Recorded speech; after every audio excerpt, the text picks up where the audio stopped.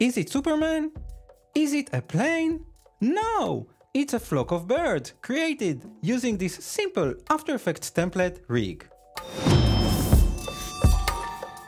Hello and welcome to Stern FX. My name is Eran and in this tutorial I'll share with you my recipe for adding nature to nature, or in other words creating a flock of birds that you can place on top of any landscape video to add some life and make it more interesting. There's a link below to download this After Effects project, so feel free to do it and use it in your own work. I also invite you to stick with me because I'll show you how I created this template and go through the settings and the limitations to make sure you'll get the best results out of it. Okay, let's start. So first let's quickly go through the installation process. I'll switch to the Finder window, Explorer if you're working on the Windows side, and over here I have the birds template.zip. Double click on the zip file to expand it. If you're working on the Windows side, you'll need to right click on the zip file and then choose Expand All. Inside this folder, you will have three files, the README file with all the instructions, so you can go ahead and read them, or you can just follow my lead. So first I want to install this animation preset inside the After Effects presets folder. Now you'll need version 2023 of After Effects or higher to work with those files.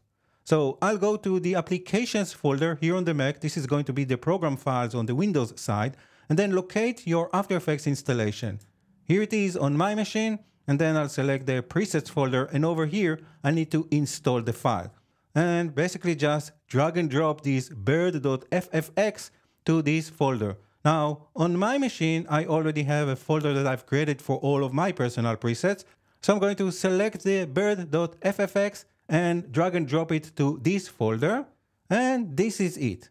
Now I'll switch back to After Effects and make sure that in the Effects and Presets panel, I'll go to the Options and choose Refresh List.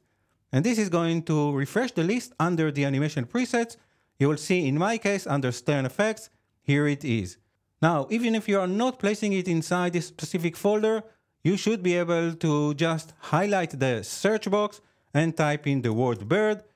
We can close the text preset, and this is it. This is the one that we're going to start using.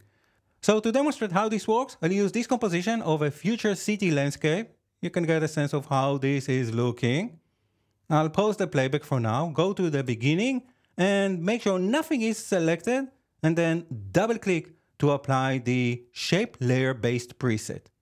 Now, unfortunately, After Effects can't remember the name of the layer, so I'll need to select the layer, press Return to rename it, and I'll just name it Bird. Now, this is already set up for you. So if you just want to start using it, you can click on the Fill, change the color to something else. I'm going to go with a dark color. If you preview this comp, you can get a sense of how this looks. So we are going to use this silhouette of an eagle to create a flock of eagles, not to be confused with flock of seagulls, which is a band from the 80s. Anyhow, I'll pause the playback, I'll go back to the beginning, and now I can just press S to scale it if I like to a smaller size. So let's go with 20, and of course we can change our mind anytime. And then to animate it, I'm going to go to the Effects and Presets again, clear the search, and then open up the Animation Presets folder, drill down the behaviors, and if I want to do it manually, I'll use the Drift Over Time behavior. So I'll double click to apply it to this layer, and then I can change the direction. So let's set it to -90, and then set the speed to, let's start with 100. And if I'll press spacebar to preview, we can see our bird is flying across the screen. Now, obviously, we can move this layer. In my machine, I'm hiding the layers boundary, so I'll go to View and enable Show Layer Controls. This is going to help me to see what I'm doing. And then I'll press the period key a few times to zoom in and take this bird, hold and press the spacebar key to get a temporary hand tool. And then I'll place this image over here, then maybe zoom out just a touch, And of course, we can also use the cursor keys to place it wherever we want. And then if I'll press spacebar again, you can see how this works. Now, we can duplicate this layer a few times and create additional blurs. So I'll press Command D here on the Mac, Control D on the Windows side. And then what I can do is just move this layer, let's say over here. And I'm also going to click on the layer and drag to the left. And this is going to sample a different part of the animation. Now, if I want, I can scale this layer from the transform options over here, or I can just press S and scale it from the layer itself. So totally up to you. Then I can duplicate another one. Let's place this guy maybe over here. Press S to see the scale. And then we can lower it to, let's say, 7. And I want to remind you, you need to click and drag to the left to sample a different part of the animation. And you can do it as many times as you want. So I'll duplicate another instance. Then I'll hold down Shift, and with the cursor keys, I can just move it 10 pixels away from the other fellows. And if I need, I can scale it up or down, as well as change its starting point. So the animation is going to look different. Then, very important, go to the end, make sure to select all the duplicate copies and expand the endpoint so they're not going to be gone at the end of this comp. Let's go back to the beginning and then fit our viewer and press spacebar to see how this works. Now, by all means, you can work like that, but if you want something more controllable, efficient, and easy to manage, you can use this bird as a particle source and then control the particle system instead of managing multiple copies. And this is exactly what I've created for you with the bird template project. So let me show you how it works and guide you through the pros and cons of this template. So I'll stop the preview and then I'll say goodbye to all the birds that we've created over here, as well as close the animation presets and maybe also click on the effects and presets to hide the content. I'll go back to the project panel and I'll double click to invoke the import dialog. From the bird template folder, I'll import this After Effects project template. Click open or import if you're working on the PC side, and this is it. Now, just because I'm compulsive, I'll rename this folder. I'll take out the suffix and then I'll open it up. And inside this folder, we have two comps, which are the ones that you need to use. The first one, Birds1, if I'll double click on it, is based on the particle playground effect. And the second one is based on the particle world effect. And each one of these effects can offer you a different kind of look. So you can just play each one of them to see the default state. This is the particle world effect, and this is the particle playground. But to use it, you don't even need to be in these compositions. So I'll close them down and then switch to the future city comp that I showed you before. Let's go to the beginning and drag bird number 1 above the layer that we have over here. Now, if I'll just press play, you will see those birds flying across the screen. All right, I'll pause the playback and then I'll make sure that the properties panel is visible on screen, because over here, you'll be able to modify all the essential properties of this composition.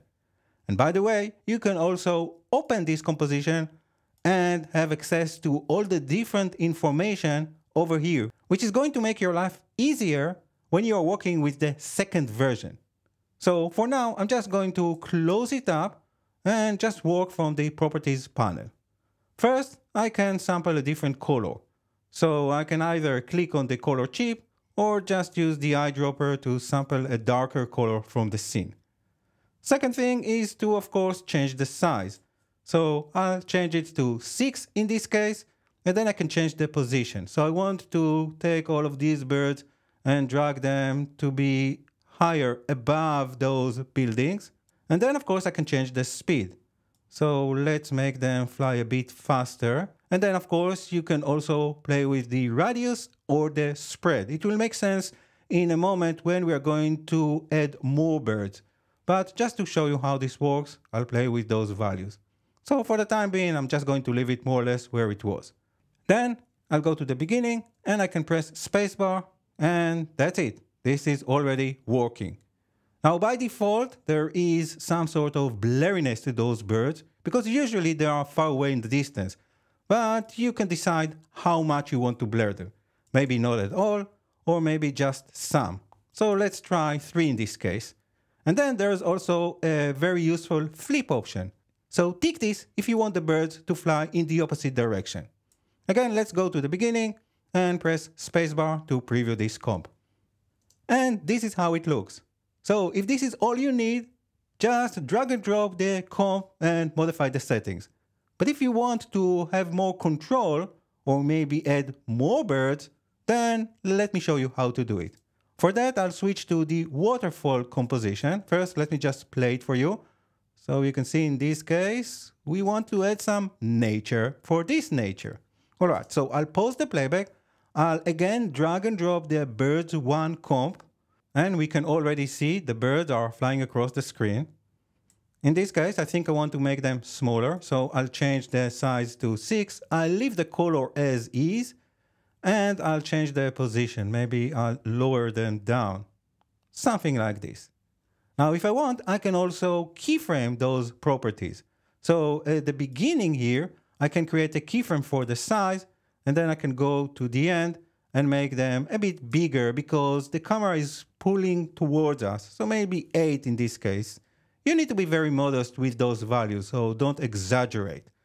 Let's change the speed, make them fly a bit faster, maybe 122, and then let's pause over here in the middle, and maybe just scrub the timeline just to get a sense and see how this works. Now, let's say that instead of just 5 birds, we want more. So this is where you need to pay attention. Notice that if you want to edit the number, you need to edit it at the start. So if you hover on top of this one, you can see that I've actually made a note here. And this is due to the fact that we are using a particle system. So we are generating some particles at the beginning and then we stop emitting them. Unfortunately, there isn't any clever way that I know of to control this value. So the safest way to work here is just go to the beginning and then highlight this value and type in the number of birds you want. So in this case, I'll go with 10 birds. And then again, I'll press spacebar to preview how this looks. Now, because I'm adding more birds, I may need to go and change the spread or the radius. So I can play with both of those values. So something like this, I think, will work nicely here. You can create your own version.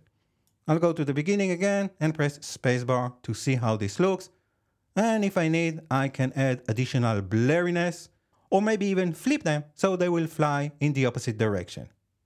So this is looking quite interesting, but let's say that we want to control the size of the birds. The particle playground effect is a bit limited when it comes to changing the variations, the size of each particle. So if you need this functionality, then you can try the second version, Birds 2. And to demonstrate how this looks, I'll switch to this composition. First, I'll play it for you. And let's say that we want to have some birds flying. So this person, which looks like he's looking at something, will have something to look at. Okay, so I'll go to the beginning. This time, I'll drag bird number 2. And I'll go to the middle of the comp just so I can see what I'm working with. First, let's change the color. I'll sample a color from his suit here and then click on the color and make it a little dimmer and less saturated. Something like this. Then I want to change the position. Now, when it comes to modifying the second comp parameters, I highly recommend that you'll do it from the timeline instead of from this panel. And this is because here you have more control when you are scrubbing the values. This effect is using a different system, which is based on the comp width and height. So, in other words, just change the values from here. For example, I'll click on the position Y and then drag it up. And then I'll change the size after calling your attention to the fact that each one of the birds here is a different size, and this is a function of this effect. So let's just reduce it by half, so 0.5. And then we can also play with the speed. So if you want them to fly faster, you actually need to click and drag to the left. Let's test it and see how this works. You can see that we actually see the first bird before its time. And this means that we need to change the position X. Move those flock of birds outside of the screen. So you can click and drag to the right. And again, the values here are moving quite fast, so be very gentle, or add the command key while you are dragging. This will be the control key on the Windows side. And to preview it, just press spacebar and you can get a sense of how this looks. Now, when it comes to the number of birds, in this instance, your best bet is to just change the seed. So if I'll click and drag, you can see that I'm going to create a different amount of birds. Now, I can't be precise here because this is, again, based on particles. But to be honest, I think it doesn't matter how many birds, as long as you have something that you are happy with. So let's go with a seed of 10 in this case. And then I'll change the blurriness to 7 to make them a bit more faded. You also have a crowding option, and you can control how closer the birds are to each other. So feel free to play with it, as well as a direction slider, so you can have those birds fly in a specific angle. But all in all, this is it. So I'll press spacebar again, and we can get a sense of how this looks. Now, I just want you to be aware that for both comps, birds 1 and 2, you can't animate the position X and Y over time. And this is due to a limitation of the effect which is being used in this particle system. So if you do want to animate the position, you'll need to animate the transform of the layer. So you can create a keyframe over here. Let's go to the beginning. Let's say that this is going to be our first keyframe. And if you want to make sure that they are leaving the screen, just create additional keyframe in the X position of the entire layer. So for the main transform, and this is going to help you sort this problem. All right, let me show you another example. I'll pause the playback. I'll switch to this composition where we have this robot taking his dog outside for a walk. So we'll need to make it a bit more natural. How about adding a flock of birds in the sky here? So let's go to the beginning. I'll do the same thing. I'll add bird number 2. I'll move over here so I can see where they are. I'll change the size to 0.5. I'm also going to sample a different color. Let's go with something from the robot's body. I already know that I want to flip them. And for the position Y, again, I can start to drag from here. But as you can see, this is very sensitive, so I can't really control it. Instead, I'll open up the essential properties in the timeline, and then I'll click and drag on the position Y from the timeline to give me a bit more control. So something like this. And maybe I'll change the speed. And I think that I'm also going to press T and change the entire opacity of the layer to maybe 40%. Let's go to the beginning and press spacebar to see how this works. And obviously, we need to hide those birds behind the buildings here. So to remedy this, I'll select the layer, press Command D or Control D to duplicate another copy. I'll bring this one above my birds layer, go to Effect, and then from the keying category, I'll select the color range effect. I'll sample the color of the sky, and then using this plus, I'll sample more colors, and this should be enough to isolate just the parts above the birds. If you need, of course, you can return back to the birds comp and maybe add a bit more blurriness. Let's go with 7 in this case and have a look at the result. And this is it. I hope this animation preset and template will help you with your project as well. And if it does, please feel free to tag me on all the socials at SternFX. Thank you so much for visiting my channel, and I hope to see you soon in another video.